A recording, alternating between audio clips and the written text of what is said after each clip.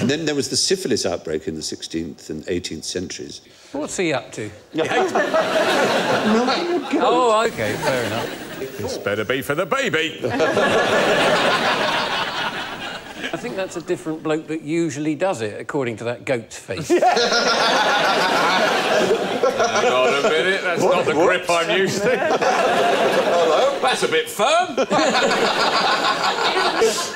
you know what I find mad about? I don't have kids, so maybe women in the audience will know. But that when you're breastfeeding your child, if you're, say, in a supermarket or something like that, and someone else's baby cries, you leak like a spider sense. Yes. If someone is it not true? Any women have had? Yeah, it is. There's a bloke up there going, yep.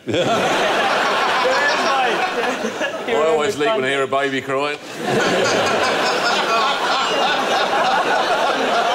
I don't even know why that's funny. It's not true, though, it is, isn't it? But if you have, you've presumably expressed into a pot and given it to the babysitter. That's what happens, isn't it? Why would the babysitter want some?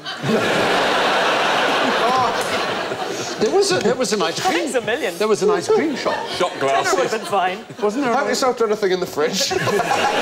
There was for a brief time an ice cream shop, wasn't there, here in London, which sold human breast milk ice cream. You say a very brief time because it's the worst business plan of all time.